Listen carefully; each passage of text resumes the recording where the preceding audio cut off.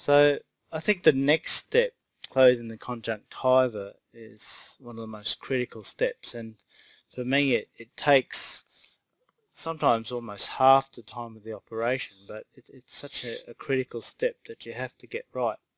If you don't get that conjunctival wound watertight, you're in for a very rough post-operative course, and you have to get it right on the table.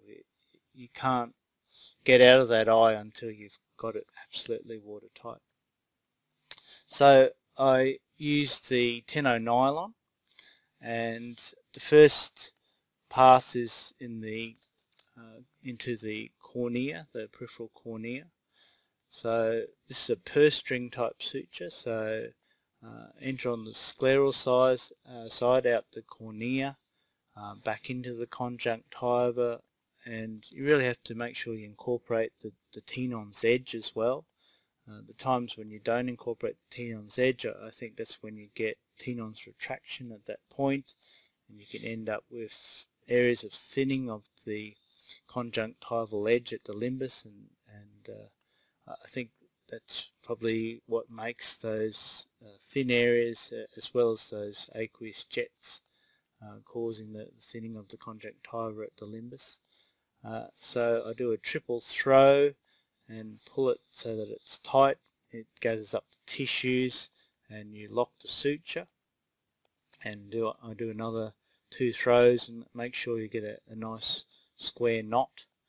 And when I'm cutting the suture, the idea is to have the ends buried and short, so you can use Vanna scissors to cut the ends, or also like the technique of using the 15-degree blade to cut the ends of the suture as short as possible to bury it.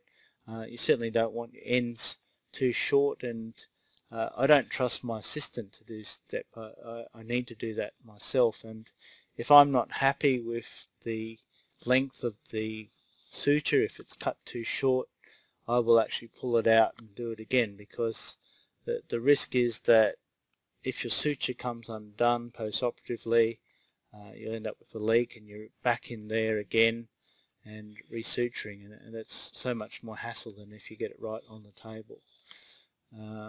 With the buried horizontal along the conjunctival edge, now there's many ways of doing this, but I like to put perhaps 3 end-to-end buried horizontal, and some people would say that this is a little bit obsessive, but I suppose you have to do the technique that will give you the best sleep at night. If you enjoyed this lecture so far, please subscribe to http://iop.vision. I hope you enjoyed this series as much as we have putting it together. Thank you.